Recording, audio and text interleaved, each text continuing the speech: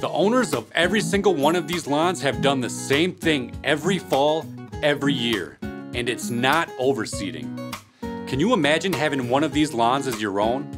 Having family and friends over on this lawn? Having your neighbors spark conversations because they need to know how you went from this to this? Because you absolutely can by doing a fall nitrogen blitz. These are messages I received from subscribers who followed my advice last year of using the fall nitrogen blitz instead of overseeding.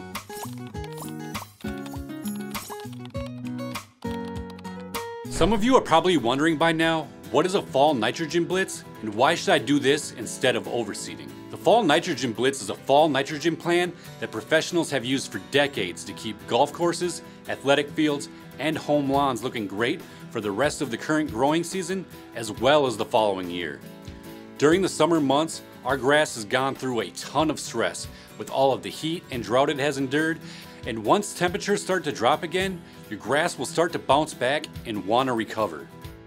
During this time is when we should definitely be hitting it with nitrogen to help it thicken up, recover, and store its food supply for next year. For cool season lawns, when the air temps start to drop below 80 degrees, you know it's go time to start the nitrogen blitz.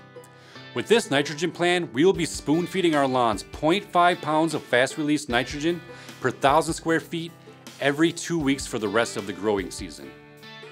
We're gonna do it every week if you have a really thin lawn. By doing this, we will be thickening up our lawn and giving roots a food supply to store as carbs for the winter, which means a faster spring greenup and a healthier lawn coming out of winter next year. But there's definitely a catch. You better be prepared to start mowing. A lot.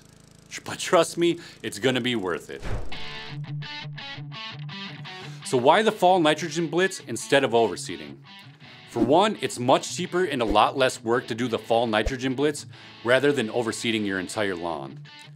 Also, when overseeding, it takes multiple seasons for that grass to eventually mature into a strong, healthy strand of turf. With the fall nitrogen blitz, we'll be using your already mature grass and basically pumping it with steroids for a fraction of the cost of overseeding. If you overseed every single year, this definitely adds up to a lot of time and money, which means by not overseeding, you're probably gonna make your wife a lot happier. So what type of fertilizer should we use? Because we want to control how much nitrogen we're putting down over a certain period of time, we're going to want to use a fast release fertilizer. The most cost efficient fertilizer I've found for this purpose has either been urea, which is a 4600, or ammonium sulfate, which is a 2100. We want fast release nitrogen going on the lawn because we want this fertilizer to go to work immediately. If you have slow release fertilizer laying around and don't want to buy more fert, slow release might work for the first application or two, but once temps really start coming down, it's going to be a lot harder for those fertilizers to break down and feed the lawn. By putting down fertilizers with at least some fast release nitrogen, we know exactly how much we're putting down and how long it's going to last, which means not wasting any at the end of the year. If you're not sure whether your fertilizer is slow release or fast release, here's a way to figure it out. Here's a popular Scott's brand of fertilizer. What you're gonna wanna do is look on the back of the bag and find the active ingredients. Right here in the bottom left, you can see that the bag contains 32% nitrogen. To find out how much of this nitrogen is slow release, we just need to look a little further down on the bag. At the very bottom, you can see that this bag says it contains 9% of slowly available nitrogen. That means of the 32% nitrogen that's in this bag, 9% of it is slow release, which means the other 22% is fast release, which is perfect for what we're going for. If you're looking to buy urea or ammonium sulfate, your best bet is going to be going to your local feed store and picking up a bag. You can do this by typing in feed store into Google Maps and a bunch of them should pop up. If the feed store doesn't have ammonium sulfate, you can also search out local landscape and seed supply stores. You're most likely not going to find these products online for a very good price because they come in 50-pound bags, which makes the shipping on them ridiculous. You're better off finding a fast release nitrogen source from a big box store rather than spending the extra money on shipping. Kind of like that Scott's bag that we talked about earlier. Instead of telling you how much both of these fertilizers cost, let's call 5 different stores and get the prices for each. First, let's start with urea. Hi, do you guys sell urea fertilizer by chance? It looks like we do have some urea here. Okay, how much does that go for? That is $40.99 a bag. Yeah, I got 50-pound bags for $52. $36.99.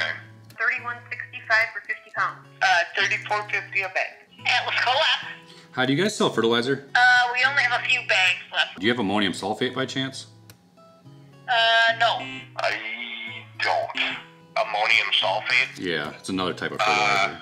I don't. I can get that. I have it in small bags, I believe. How much would that go for a 50-pound bag?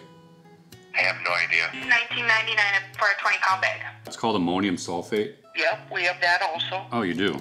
How much does that go for? $30.95. Perfect. Thank you very much. You're welcome. All right. Bye-bye. Bye. So basically, you can see the prices are all over the place.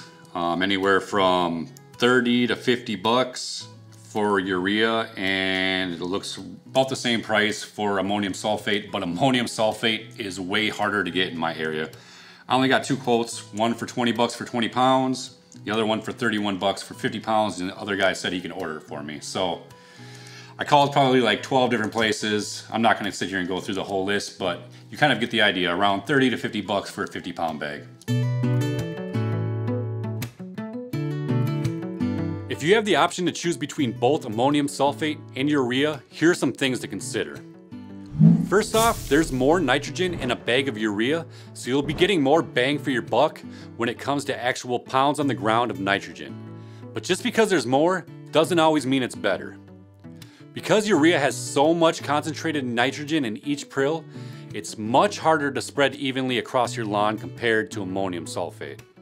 On the first few applications, you're gonna notice dark blotches of grass in your lawn because the prill size is just so big. It's just impossible to hit every area of your lawn because of the small number of prills you're putting down. Ammonium sulfate will do a much better job with this because there's more prills to spread out across your lawn because it has a smaller amount of nitrogen in the bag. But if you have a low pH, ammonium sulfate might not be for you because it's been proven that it will lower your soil's pH over time. It won't be a drastic change, but it's definitely something to keep in mind if you're going to be using it year after year. Because both urea and ammonium sulfate have such concentrated amounts of nitrogen in each prill, it makes things very difficult to spread across your lawn. In a perfect world, we'd be able to dissolve these fertilizers into liquid form and put it down in a backpack sprayer to get uniform coverage. But because we want to put down a lot of nitrogen at once, we just can't do that without burning our lawn or watering it in right away. So the best way that I've found to put these products down is to use a hand spreader with urea and a normal granular spreader with ammonium sulfate. You'll want to use close to the lowest setting on each of these spreaders and just go over your lawn multiple times in multiple different directions. This may seem like a lot more work than that's actually needed, but you'll definitely get the best coverage by doing it this way.